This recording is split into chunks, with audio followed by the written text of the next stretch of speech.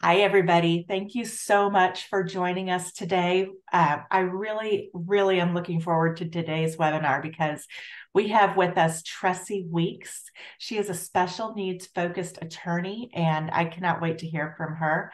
I want to thank you, April, for hosting and for sharing your audience with you. I'm going to let you go first, but I have a few housekeeping items before I let April tell us about her organization.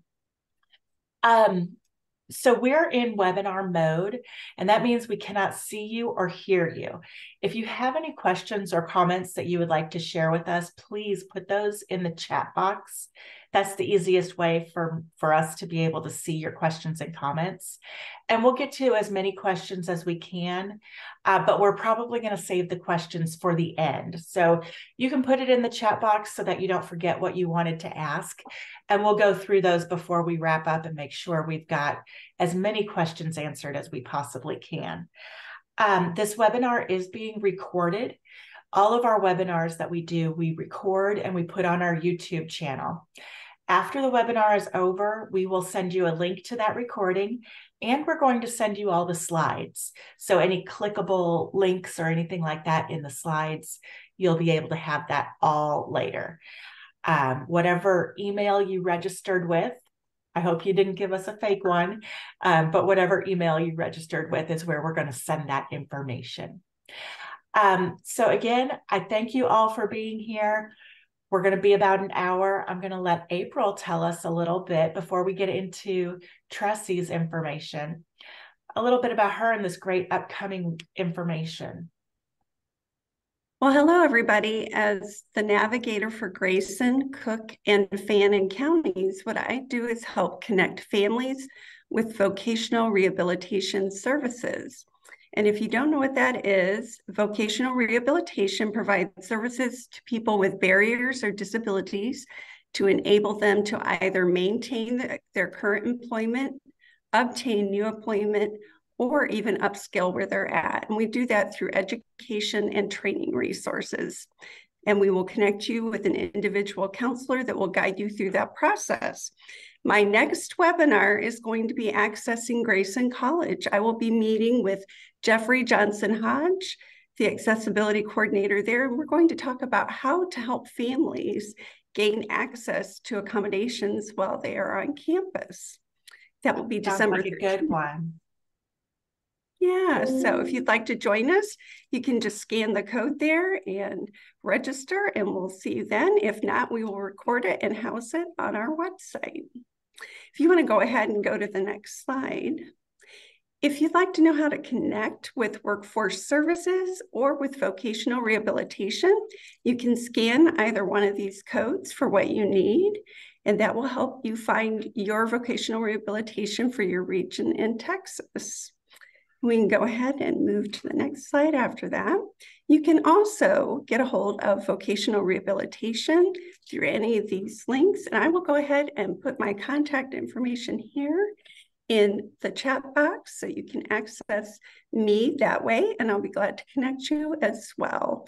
And then I think maybe I have one more slide, but I'm not certain if you want to advance. Yes, I was going to ask if you wanted to tell us a little bit more about what the VR program is and what you guys do. So there you go.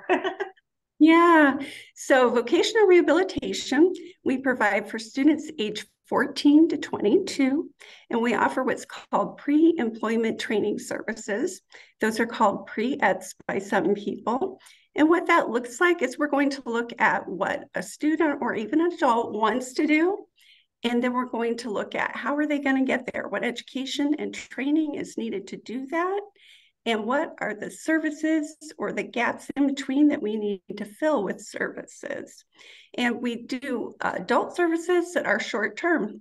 For instance, a lot of people don't know that we can help nurses. We've recently helped several nurses that had some hearing loss get Bluetooth enabled stethoscopes that connect. So just to throw that out there, there are great services for adults as well. But for students, what it's going to look like is They're going to have an individual counselor all the way through high school if they'd like. Those counselors can even come and join in 504 meetings and IEP meetings and be a support to the family for the vocational part of those meetings. So we also have workforce centers, and if you're looking for a job, you can come in. We have printers that you can use, accessible work sites, and we can even help with childcare assistance. So that's just kind of an overview of some of the services I can connect you with. And if you have questions, feel free to reach out to me and I'll be glad to help you. Thank you. Thank you so much, April. And again, for hosting us and for helping share the information and spread the word about our companies. It's fantastic. Here's some more follow-up resources for April. There's a link down there, or you can use the QR code. This is what their website looks like, right? There's April. That's a Padlet, and it has vocational rehabilitation resources, and it also has disability etiquette information. I do local training for employers in Grayson, Cook, and Fannin counties for disability etiquette training as well. Oh, fantastic. Mm-hmm. Okay, so a little bit about Consolidated Planning Group before we get to Tresi. So today's talk is really about understanding the differences between special needs advisors or planners and special needs focused attorneys, and what we each do and how we work as a team to help support you and your family. So Consolidated Planning Group, we are for financial advisors, really, first and foremost. However, almost all of the families that we work with have loved ones who might need care, might need help for the rest of their lives. And when you're thinking about saving for your retirement, that's daunting. But when you also think about the fact that your child might not be able to live independently, might not be able to have a job that is going to provide them with a retirement. And you think, well, you have to leave money for them for almost a third bucket of retirement money, yours and your spouse, and now your child. So we help families with that. We've been financial advisors for about 30 years. Our company has been around. We're located just outside of Houston in the Sugar Land area, and we serve families all across Texas and all across the United States with things like special needs planning. And I'm going to get into what I mean by that. But we also do investments and life insurance and securities. We are members of the Special Needs Planning Academy, and we're nationally certified as Social Security advisors. So what we do is help families with protection plans for their family, helping you understand and mitigate the risks to your financial future and to your loved one being taken care of. We think about the lifetime care costs for your loved ones and how you can help save money now so that once you're gone, they will be taken care of. Transition planning is a huge part of it, thinking about all the different benefits and programs available, who you need to contact and when you need to contact them. And a lot changes when your child turns 18. Suddenly, in the eyes of the law, they're adults. And even though in your hearts, they're still your little babies, we have to plan for this transition time because there's a lot of changes and things that you need to be aware of. We help families set up ABLE accounts and understand, how you can use that money and what the rules and regulations are, and other places, other buckets where you can keep money so that it doesn't affect your child's benefits, state or federal benefits. And we're here to advocate and educate. The owner of Consolidated Planning Group, Allison, has two special needs kids. And when she was going through all of this and learning about how to take care of her kids and how to plan and what she needed to do, she realized how complicated things can be. And so we decided as a company that what we want to do for you is kind of clear out the clutter and the noise and help you focus on what is really most important and what you really need to do, without all this extra research that you have to do. We've already done that part for you. So what it is important for you to remember is that, there are over 263,000 financial advisors across the United States, 263,000, but fewer than 200 of those are focused on special needs like we are. That's less than 0.1% of all the financial advisors across the United States who really focus on special needs planning. So you are in the right place. And please, if you have a question or a comment or something that you would like to add, please go ahead and put that in the chat box. We'll be able to monitor that much easier. So what we want you to think about as you're stepping into planning for the future, we know that you might be laying awake at night and thinking about what's going to happen when I'm gone. Who is going to take care of my children? How will that be funded? What do I need to know? We can help you with all of those things. Developing a care plan sooner will always be more helpful, not only to help you start making plans and be able to sleep better at night. It gives you an opportunity to have a greater impact because you have time on your side. It also gives you an opportunity to let your support team meet and get to know your child so that when the time comes that they might have to step in, it's not a big surprise. It's not like, who are these people, If you know in the long term that, maybe an aunt or another relative or a residential community is going to help with your child, they can get to know those places and those people who are going to be there to support them. And that's so important that they can build that relationship. You can think about what's going to happen after high school. They can generally stay in high school until about age 21 or 22 with an after graduation program. But at that point, there are educational opportunities. There are vocational opportunities like April was talking about, and there are great residential communities. So looking into those things ahead of time and making sure you found a good spot and that they don't have a really long waiting list or you get your name on the list. But you want to tour those opportunities and make sure you find a location, a community, a program that is a good fit. And also, last thing that we often talk about is if you are thinking that a sibling would be a great place or a great way for your child to be taken care of, just give that some really good, hard thought before making that decision. Sometimes we find that the sibling who is going to be the caregiver, they might feel a little sense of obligation. And that can take away from the loving, friendly relationship if you're feeling obligated to take care of your sibling. On the other hand, the sibling who is going to be taken care of, they might feel a little bit resentful. You're not my mom, you're my sister. And now you're trying to step into this parenting role. And I'm not quite sure I want that.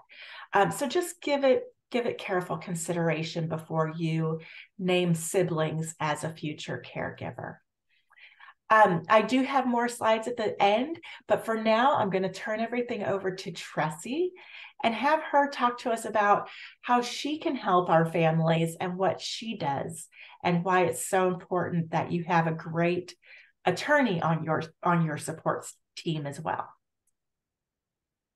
Well, thank you, Michelle. It's a pleasure to present with you in April. We appreciate everything that you do for the families. And I'm going to open up my PowerPoint. Hopefully this is the right screen. Let me know if it's not. Michelle, is that turning up? That's not the right one, is it?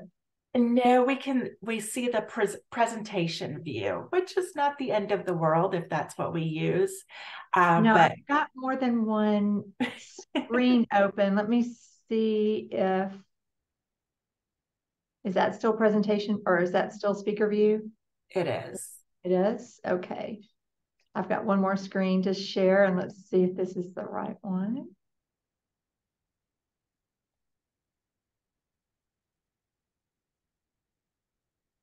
Perfect. Is that good? Yes, that is great. Right. And again, if you have questions or comments, please put them in the chat. I'll let Tresi know at the end of her talk what we need to answer. Great. So thank you. We're going to talk about special needs trust because, as Michelle said, we are really talking about making a great plan for your child. And we all work together as a team. So people like Michelle, like April, your attorney, we work together as a team so that you've got a good plan in place. So a special needs trust is a part of that. To illustrate special needs trust, I'm going to show you some scenarios. Now, these are not real clients. Because of attorney-client privilege, I cannot tell you about my real clients. And if you're my client, I'm not telling anybody about you. But these are based on real situations. So let's imagine Izzy. So Izzy is a young adult. She lives at home. And she's got a great life. She has an online business. She's got friends that she grew up with. She has activities, having a great time. Now she is receiving SSI of $9.14 a month, and she's got Medicaid that doesn't cover much. She's on her father's health insurance plan for medical care, but she's getting Medicaid waiver programs. Now these programs are actually paying her mom to be her caregiver, and they're paying for supplies and diapers and a lot of other things like that. Because of those Medicaid waiver programs, her parents can afford to keep her at home. But her parents were so busy giving her a good life now that unfortunately they forgot to plan for the future. So Izzy's parents passed away without an attorney, without any planning. So they weren't wealthy, but they had house, cars, bank accounts, some life insurance, retirement accounts. All of that went to Izzy outright. Again, without proper legal counsel. And because it went to her outright, she lost her SSI and Medicaid.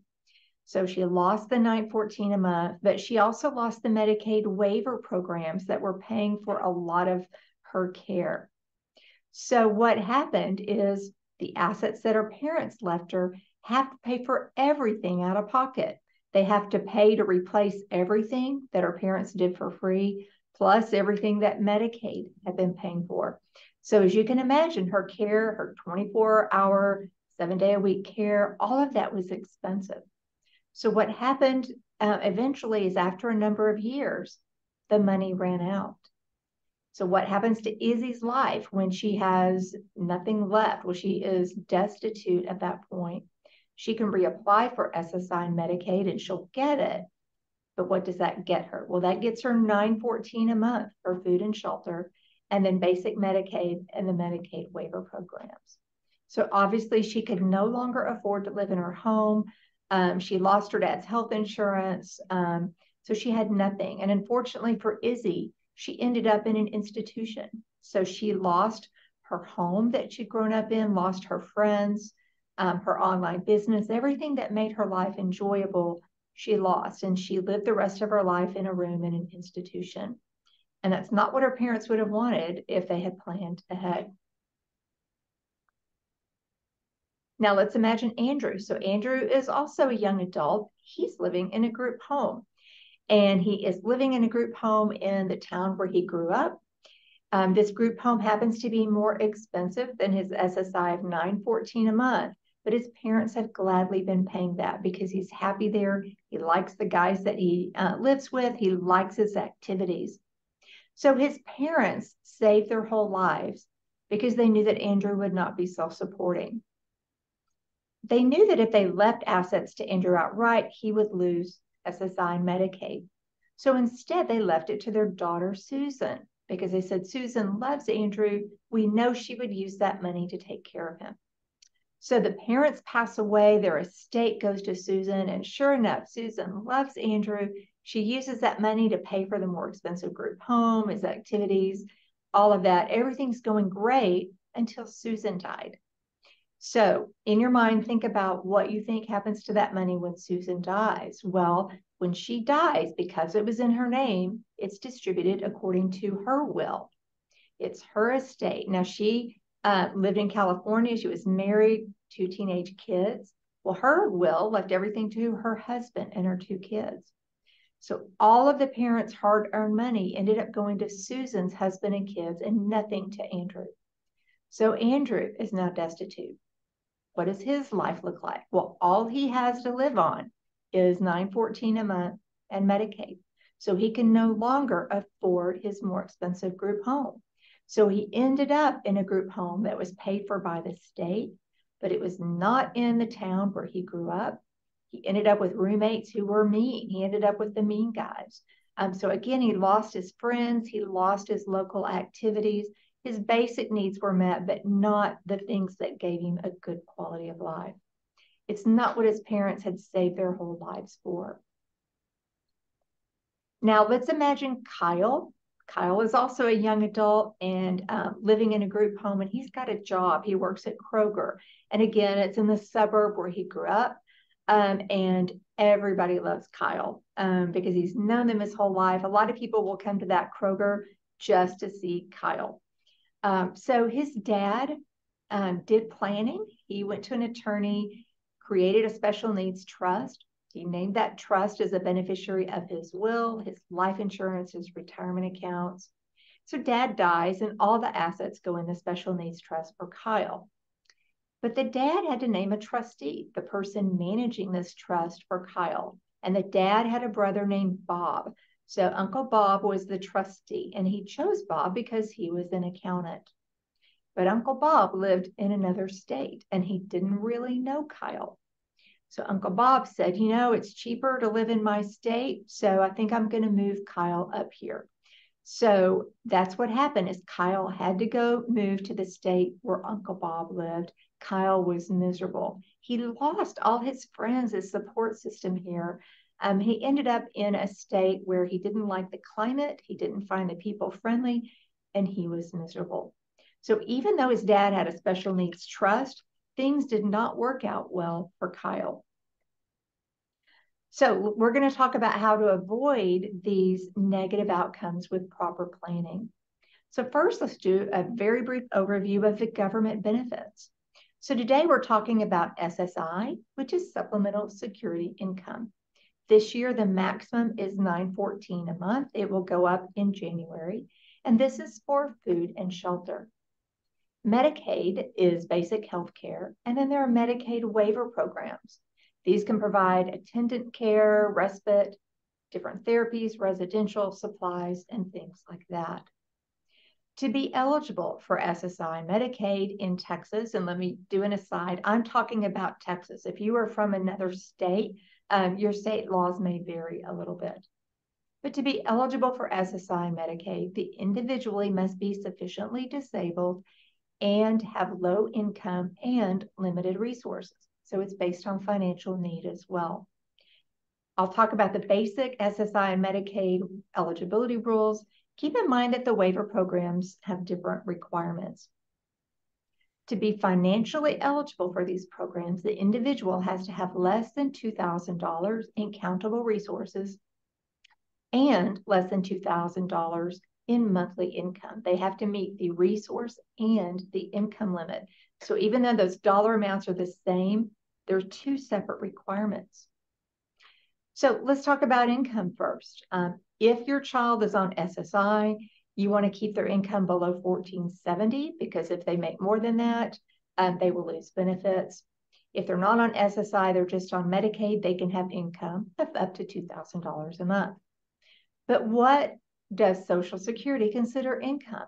Well, we know that if your child is working, they're earning wages, they've worked with April's organization to get a job, that is income. But there are other things that Social Security considers income. Because SSI is for food and shelter, if somebody provides food and shelter, that's income. If somebody gives your child cash, that's considered income. Somebody gives your child an asset that could be converted to food and shelter, that's income. That will reduce the SSI check. Now, if it's reduced to 0, then they will lose Medicaid. So as long as your child's receiving at least $1 of SSI, they will automatically get Medicaid. Under the deeming principle, if your child is under 18, the government will look at the assets and resources of the parents and the income. But the minute your child turns 18, they no longer look at the resources and income of the parents. They only look at that of the child. So in many of our cases, the child is not eligible for SSI until they turn 18. Now, what if your child is living with you? You're providing food and shelter for your child. Well, that's called in-kind support and maintenance. And under the Social Security rule, that will reduce their SSI by 1/3 of the maximum amount. Now, there's a way to avoid that 1/3 reduction, and the most common way is for your child to pay rent. So, for example, you could charge your child, and again, I'm talking about age 18, charge them $500 a month in rent, have a written rental agreement.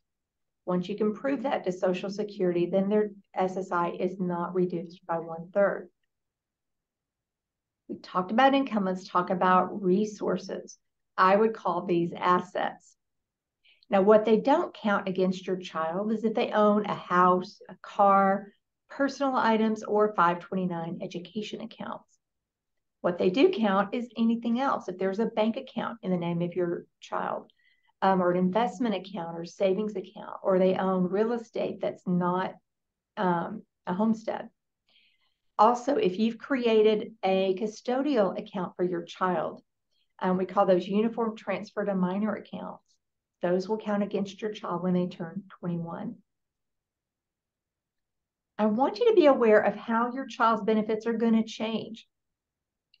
If you as a parent start taking Social Security retirement, or you as a parent take Social Security disability because you're disabled, if your child was disabled prior to the age of 22, they will be eligible for the Disabled Adult Child Benefit. They will start drawing benefits based on your work record. So if you take Social Security retirement, your child will get half of whatever your check is. So if your Social Security retirement check is $3,000 a month, your child will get $1,500 a month based on your work record. Because that's more than SSI, they will lose SSI, but they'll get that higher amount. Now, they can still be eligible for Medicaid, even though that Social Security check is higher. But the cool thing about this is once your child has been receiving this Disabled Adult Child Benefit for 2 years, then they get Medicare. So they'll have Medicaid and Medicare. And for many families, Medicare is the golden ticket because not many doctors take Medicaid, but a lot of them will take Medicare. Now, Medicaid waiver programs, there are over 40 different programs in Texas with different eligibility requirements. And so if your child's receiving a waiver program, we will look at the requirements and make sure we comply with those. If you don't know what I'm talking about regarding waiver programs, you want to make sure you get your child on the interest list or the wait list today if they're not already on it, because if you have lived in Texas long, you know that the wait list for some of the programs is well over 15 years long. Now, there are some benefits that are not based on financial need, and this is Social Security, disability, and Medicare. So if I became disabled, I could apply for Social Security disability because I contributed to the Social Security system. That's not based on my financial need. It's based on the fact that I contributed to the system. And then Medicare is for people over 65 and some people with disabilities. So when we're doing planning for a family, you may not know if your child will need government benefits. Your child might be a minor and you don't know what they're going to be like when they're an adult. They might have high functioning autism or Down syndrome. They're going to be able to work. You're just not going to sure if they're going to need government benefits or not. What I recommend families is if you think your child may not be self-supporting for their lifetime because of their disability, I would recommend that you plan and go ahead and do a special needs trust. That way, if they need to qualify for SSI or Medicaid, they can. So special needs trust, my favorite topic, what makes them so special? So a special needs trust is like a magic document because we know that our kid cannot live on just SSI and Medicaid. We want to leave something to them, but we don't want to disqualify them from those benefits if they need it. So that's where a special needs trust comes in, is the assets in a special needs trust are not a countable resource. They do not count against your child for eligibility for SSI and Medicaid if it is done right. And that's the big caveat. It has to be done right. So what that means is if your child needs government benefits, they'll have a basic level of service, and what you leave into that trust will supplement that. And the result is that with those two things together, hopefully they'll have a good quality of life. And then when your trustee makes distributions from the trust for your child's benefit, that's not considered income for government benefits purposes if it's done correctly. So what is a trust? Obviously, it's a legal document, it's a legal relationship, but when we're doing it for a child with a disability, it's going to be a blueprint for the future care of your child. In this trust, we're going to talk about the people that will be involved with the care of your child, the money, and creating a safety net for your child. Now, qualifying your child for government benefits is not the only reason we use a special needs trust. When I'm drafting a trust, I draft it with flexibility for changed circumstances. So let's say that you've passed away, there's money in this trust for your child. If they're on government benefits, the trust will operate as a special needs trust. But let's say your child is now working and they don't need government benefits, then the trust operates as a regular trust. So you're still providing for your child. So we've got a lot of flexibility in this trust. But even if you're not sure if your child needs a special needs trust or benefits, think about if you left an inheritance to your child outright, would they be able to wisely manage that money for their lifetime? Also, if you left money to them outright, that money's not protected. And we've seen this happen where somebody finds out that they've got assets and that person comes and says, hey, I want you to invest all of that money in my business and I'll double it. And then that money's gone. If you leave assets to your child in a trust, it can be protected from creditors, from predators, from divorce. Also, if your child is not able to advocate on their own behalf, we will embed some advocacy in that trust as well. There are two types of special needs trusts, first-party trust and third-party trust. So a first party, you'll also hear this called a self-settled trust or a D4A trust. That's named after the statute. This trust is created with assets that are considered your child's assets. So for example, if you have a relative that leaves your child $100 inheritance outright, then if your child's under 65, we could put that into a first party special needs trust. Child support, we're going to talk about in a minute, goes in a first party trust. Or let's say that your child has a large savings account and they want to qualify for SSI and Medicaid, they can put their own money in this trust. The biggest thing to know about first party trust is it has to have a Medicaid payback provision. That means that when your child dies, whatever is left in that trust first has to go to Medicaid to pay them back for anything they've spent on behalf of your child's medical care for your child's entire lifetime. So most of you don't need a first party trust, but in some situations we have to do this. Now, a third party trust is created with assets that never belong to your child to begin with. So this is what all parents need because you're going to leave your estate to a third party trust. The great thing about a third party trust is it does not have a Medicaid payback provision. So when your child dies, that money does not go to the government. Instead, it's going to go to whoever you have named as a remainder beneficiary. That might be your other children. It might be charities or ministries or whatever. So planning ahead, usually we can use a third party special needs trust. So if you have a third party trust, how does your money get into it? Well, most commonly, by a will. So when I'm working with the parents, I do a will for each spouse, and your will can leave that child's share to that trust. So for example, my husband and I have one daughter, her name is Jordan. So my husband and I are leaving everything to each other.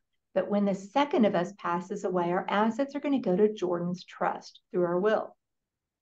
Life insurance, and Michelle mentioned this, life insurance is a great way to fund the future care of your child. How does that get into the trust? It gets there by beneficiary designation. So again, my husband and I, we are each other's primary beneficiary on life insurance, and then Jordan's trust is the contingent beneficiary. Retirement accounts, IRAs and 401ks, again, these are distributed by beneficiary designation. They don't go through your will. So when I'm working with a family, I actually assist my clients in changing the beneficiary forms, or I work with their financial advisor so that we can make sure your child's trust is properly named. Now, there might be gifts, there might be grandparents that want to give your child a significant amount of money. They can put it in this third-party special needs trust. Child support, we're going to talk about that in a minute. So with this third-party trust, upon your death, assets through your will, your life insurance, or retirement will go into the trust. So quite often, the third-party trust will have nothing in it until you pass away, or until you and your spouse pass away. And that's fine. You do not have to put anything in the third-party trust right now. Now, IRAs and 401ks, this is so exciting. So a few years ago, the law was changed. So if you've got an IRA or 401k, and let me just lump them all together and say IRAs, if you've got one of those, or you've got some, you're getting tax deferred growth. You're earning income on those IRAs, but you're not paying income tax on that income. And then the next year, that income is earning income, and so on. So you've got the power of tax-free compounding. You will not pay income tax on that until you take distributions out of your IRAs. If you're married and you leave those to your spouse, they will do a spousal rollover and they get the same tax benefits. But what happens when you and your spouse pass away and it goes to the kids? If you leave these IRAs to non-disabled kids, they are now subject to a 10-year payout. What that means is that when you pass away and they inherit the IRA, once they reach the age of majority, they have 10 years to cash out that IRA. They can either take it all the first year, they can wait until the 10th year and take it all, or they can take 10 annual installments, whatever. But they're going to pay income tax on whatever they take out. So whatever that amount is, they're going to add that to their personal income tax. And if they're married, their spouse, that's going to determine their income tax bracket. So they could end up paying a lot in income tax. Now, there's an exception to that 10-year payout rule, and that's for beneficiaries who are disabled. So if you leave your IRAs to a disabled child, they don't have to cash it out within that short 10-year period. Instead, they get a lifetime stretch. So that money can grow tax deferred for their lifetimes. So that tax-free compounding. Now, they will have required minimum distributions that start within the first year, but the amount of that distribution is based on their life expectancy according to the IRS single life chart. So that means the distributions may start smaller and then grow larger over time. So that tax deferred compounding could go on for decades and grow that money significantly. So this is a chart where a family had a combined $1 million in IRAs. This is assuming a rate of return of 6%. You can see that $1 million turned into almost $5 million. Now, the light green you see at the top of the chart, this is the required minimum distributions. And you can see that it's small at the beginning and then it grows larger. So the advantage of leaving IRAs to the special needs child is that lifetime stretch. The income tax hit is smaller because they're spreading it out over possibly decades. And also your child with disabilities most likely is in a lower income tax bracket. Now, some of you are already thinking, well, if I leave my IRAs to the kids, won't that disqualify them from government benefits? Yes. Now, not all trusts qualify for this tax deferred growth, but when I'm drafting a special needs trust, I add language required by the IRS so that the special needs trust qualifies for this tax deferred growth. So we name the special needs trust as the beneficiary or contingent beneficiary of the IRAs, and then they get all those tax benefits, but then it won't disqualify that child from government benefits. So this is so exciting. With this law change, a lot of my clients are leaving all of their IRAs to the special needs child and the special needs trust, and then leaving other assets to the other kids, because those other assets, the kids don't have to pay income tax on it. All right, now child support, this is huge, and not a lot of people are aware of this. In Texas, the court can order that child support can be paid for your child's entire lifetime if your child is disabled. But be aware, when your child is under 18, it counts against them 2/3, but when they're 18, all of that child support counts against your child as income, regardless of whose name is on that check. So, for example, let's say that a parent is ordered to pay $980 a month in child support. Because that's more than $914 a month in SSI, that child not only loses SSI, but also Medicaid and Medicaid waiver program. So it's an awful outcome. But there's a way to avoid that loss of benefits. The way we do that is to name a first-party special needs trust, so that the child support is paid through that trust. So what I do in working with the family is I draft that first party special needs trust. And then you would have your family law attorney, the divorce or child support attorney. They would be going to court to get the court to order it to be paid into the special needs trust. I provide that attorney with the language that Social Security and Medicaid require regarding the payment of the child support to the trust.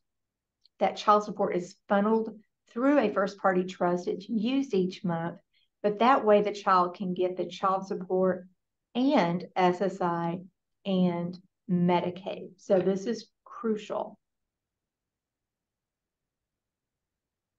Now, going back to our third party trust, let's say that you've passed away, there's money in this trust for your child.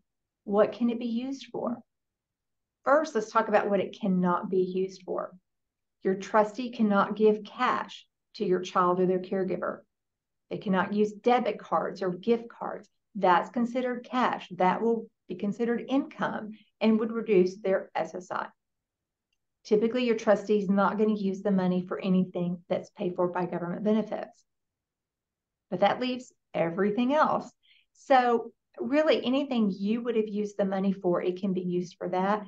Plus, the trust money can be used to replace what you do for your child for free. All of their personal needs, social, recreation, entertainment, education, medical that's not covered,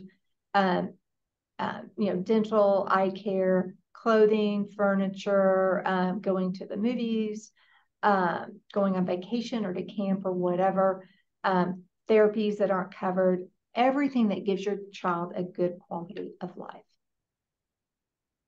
So how does your trustee pay for these things? If they can't give cash, they can't have a debit card, typically what they can do is they can pay third parties directly. So if your child is living in an apartment, they can pay rent directly, or there can be a credit card that's used for your child and the trustee can use the trust account to pay off that credit card. But the most useful thing is called a TrueLink credit card. You can get this credit card from truelinkfinancial.com. This is a great tool for our trustees. So what this is, it's like a preloaded card. So your trustee would get this card. And let's say your trustee wanted there to be $500 a month that's used for your child's miscellaneous expenses, like getting their haircut, transportation, whatever, clothing, those kinds of things. Your trustee can then transfer $500 from the trust bank account, load it onto this card, and then your child or your child's caregiver can use that. But the cool thing about the TrueLink card is that the trustee can limit where it can be used and what it can be used for. So if your trustee does not want it used for food and shelter, because that reduces SSI, they can limit it so the card cannot be used for food and shelter. If your child tends to use money on something that's not helpful or it might be harmful to them, your trustee can limit it so it cannot be used for whatever that might be. So this is a great tool for our trustees. Really quick, Tresi, is that something that they get when they set up the account, or do they have to go somewhere special to get that TrueLink credit card? They would go online to truelinkfinancial.com and get that. Perfect. And it's not just for trustees. You could even do that now. We've had some clients that use that for very elderly people who are getting taken advantage of, so that that elderly person still has a credit card to go do things, but they can limit it so it cannot be used online or by phone. So a lot of cool uses for that. Thank you. So we've talked about this trustee. So you want to name somebody to be the trustee of your child's trust when you pass away. Let's talk about what that trustee is going to do. They're going to make sure that the money is invested properly. They're going to work with your financial group, maybe Michelle's group.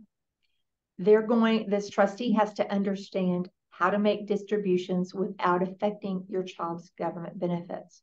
So they don't have to know how to do that today, but they have to be willing to learn. They're going to make decisions about how to use that trust for your child's care.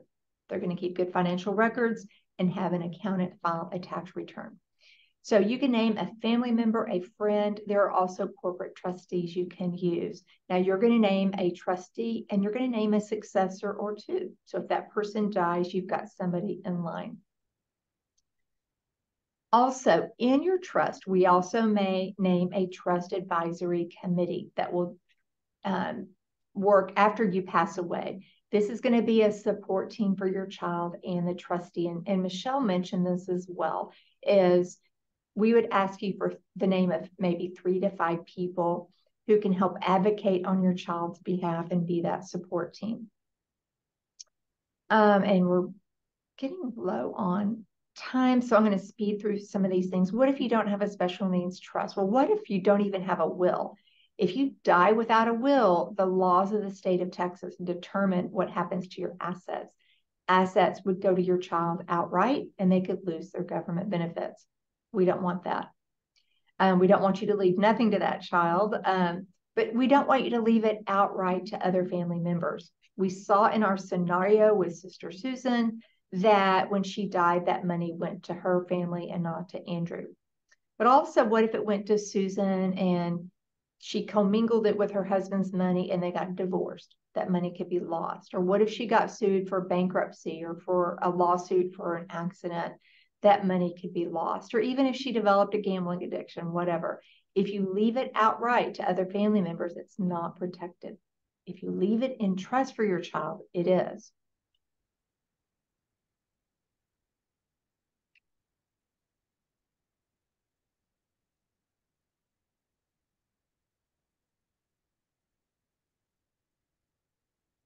What else do you need? We need a third-party trust. You need a will.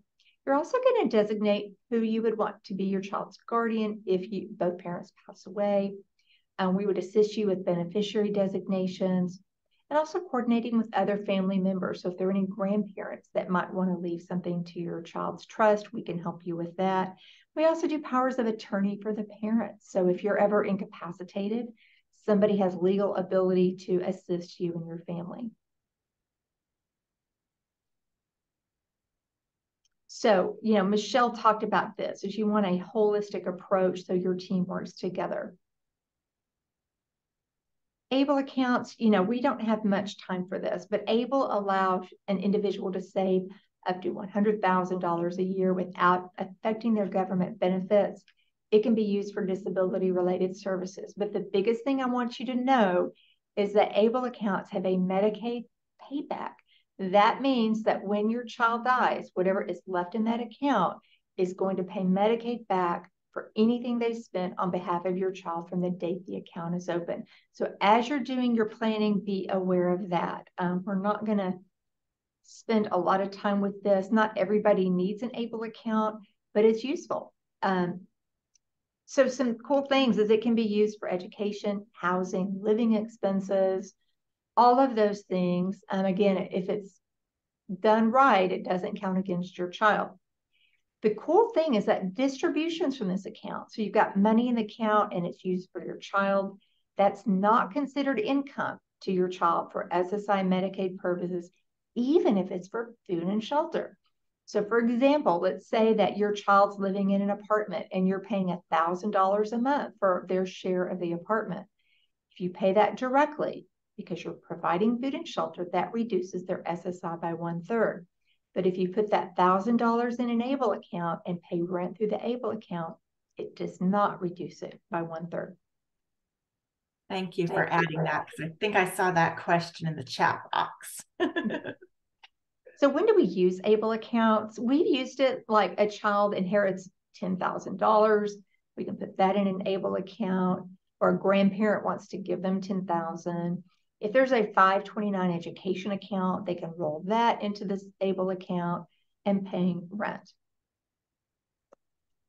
All right, so another question is, when do you need to create a special needs trust? Well, you want to create it before you die or become disabled. We don't know when that is. The sooner you get it done, the sooner you'll have peace of mind. And Michelle mentioned that as well. So what is the result of wise planning? You're going to have this support team in place. You're going to have a financial plan for your child's care. They're going to retain that option to be eligible for government benefits if they need it. But the result is just well-being, a more fulfilling life for your child. So let's quickly go back through our scenarios. What if these parents had done their planning correctly?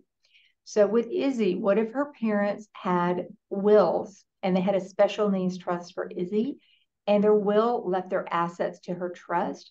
They had named her trust as the beneficiary of their life insurance and retirement.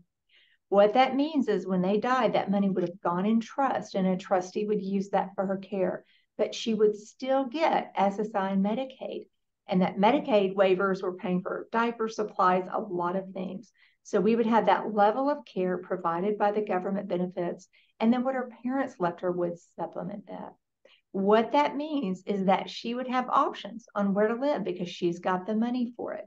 If she wanted to stay in her childhood home, she could because she can afford to, or she wants to go live with a roommate in a condo, or she wants to live in a group home or whatever. She would have a choice. So she could have kept her online business, kept all of her friends, still would have had a good quality of life, and she would not have ended up in an institution. Now with Andrew, when his sister Susan died, it all went to her family. But what if the parents had created a special needs trust? Their estate went into that trust and Susan was the trustee. Well, then when she died, that money wouldn't go to Susan's family. It would stay in Andrew's special needs trust. And the parents would have named an alternate trustee to step in if Susan died. And what that means is that Andrew would have had enough money to stay in that more expensive group home. So he could have stayed in the community where he grew up, stayed in the group home with his friends, and still had his activities instead of living in a state-run group home with the mean guys. Now, Kyle, his dad had a special needs trust. He had Uncle Bob as the trustee, but Uncle Bob didn't know Kyle. He didn't have a relationship with him. What if in the special needs trust, the dad had created a trust advisory committee? He would have named 3 to 5 people here in Texas who knew Kyle, and they would be the support system.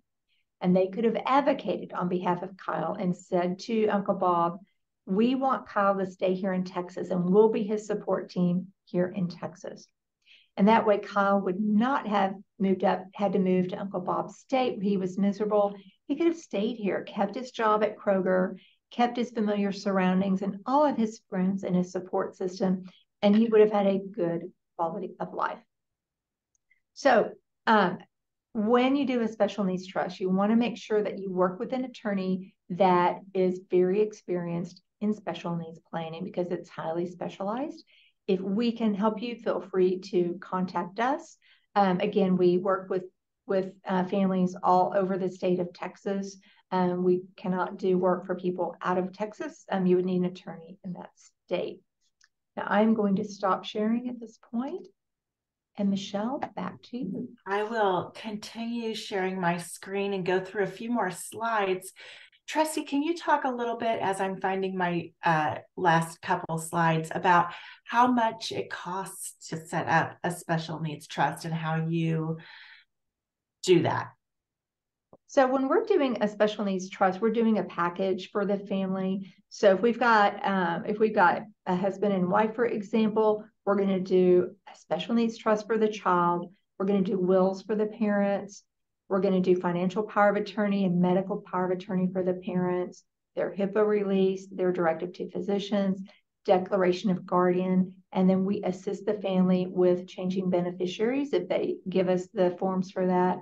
So typically you're looking at, for that whole package for a married couple, is $64.50. We do like telling people ahead of time so that they can budget for that. The way our firm works is that we require, if they decide to proceed, we require half up front, the other half in about a month when the documents are completed. We can also do an hourly consultation if you don't want to hire us to do the whole plan. You might just want us to look at what you have currently. We can do that on an hourly basis as well. And we do take checks. We also take Visa and MasterCard if that works better for the family. Okay, great. So up on the screen here are some of the other topics that we help with at Consolidated Planning Group, and we have webinars about. Actually, though, this page here, when you get this upcoming webinars link will take you to our website where we have all of our upcoming webinars listed out. You can see them and register for the ones that sound interesting to you. If you are unable to actually go to that webinar, we do email them all, just like we will with this one. This is our team. We have 4 advisors and 5 operations staff people who help keep it all together. We will be reaching out to you to see if you would like to schedule a consultation with us. Our free consultation is on Zoom. We ask you to fill out a short questionnaire ahead of time so that we have basically your demographic information and can speak to you without having to ask for all of that. We want to answer your questions, and then we'll tell you about us and how we work, the fees that we charge, the packages that we offer, and we help you determine what would be right for you and your family. And then if you choose to move forward with us, we go from there. It's no obligation to have that free consultation and just be able to chat with us and pick our brains a little bit. So you can use the QR code to schedule, or you can call the office or email us. Like I said, we will be reaching out to you, so wait for us to call you if you'd prefer, and you can schedule that way. Our links to follow our YouTube channel, Instagram, podcast, and Facebook are down there. So there are a lot of questions still in the chat box, Tresi, that we weren't able to get to. We do have just a couple more minutes, so I figured this is the best time. I'll get as many of these as I can, and if not, they can reach out to you, right?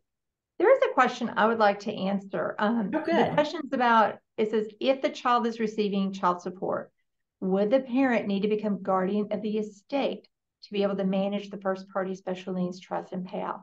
No, they would not. And that's a good question, because guardian of the estate is different than guardian of the person. So you would not need a guardian of the estate for that, because a trustee, the money goes directly to the trust. It's never in the hands of the child.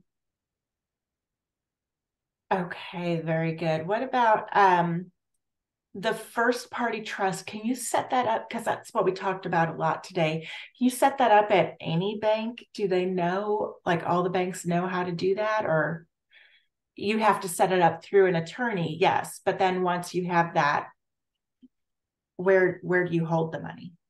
So you would have a trustee, and the trustee is going to have a bank account that they use to make distributions, and probably an investment account with a financial advisor. So most banks will let you open up an account in the name of the trust. Credit unions, maybe not. USAA for a while was not doing that. But yeah, most national banks, you just go in there with some trust documents and say, I'm opening up a bank account in the name of the trust, and they let you do that. Now, as far as naming a corporate trustee, there are some banks that serve as corporate trustees. We would be more picky because there are some that specialize in special needs trusts. We would want to choose one that is specializing in special needs trust. Okay, wonderful, wonderful. What if the parent is the guardian? Do they need permission to move out of the country or move states if you have guardianship? They don't know. Do you They know don't. that? Not if they have guardianship. Are there any states that are better to establish residency for a child that will be permanently disabled? Well, that's a good question for Google. Texas is usually ranked one of the lower states in terms of having good benefits for people who have disabilities. There are some states that are ahead of the curve and use, like we were talking about the waiver waiting list. Here in Texas, it's 20 to 25 years to wait for services. Some states have no wait. So those are some of the things that you might want to check on Google for. Or, yeah, and if you're looking at a state that provides good services, California or Oregon, and then places on the Northeast coast, anywhere that has high state income tax, they're going to provide better services. yeah, no state income taxes in Texas is great until you want that state income tax to pay for services. Unfortunately, we can't have both, can we, Tresi? Right. Right. Well, we are out of time for today, unfortunately. I do see that there's still questions in the chat box. So please, either if it's a financial side and benefit side question, you can reach out to the Consolidated Planning Group. If it's a legal side question, paperwork, the documentation, the rules about that, it can be a Tresi question. But we certainly appreciate you being here today. Tresi, thank you for sharing all of your wisdom. April, thank you for hosting. Please reach out to us. You will receive these slides and a link to the recording, so you'll have what we did talk about, and we're here to help. So feel free to set up that consultation. Angela, look at our YouTube channel. Yeah. Thank you all very much. We'll talk soon. Have a great holiday season. Thank you, Michelle. Thank you all. Bye-bye. Bye.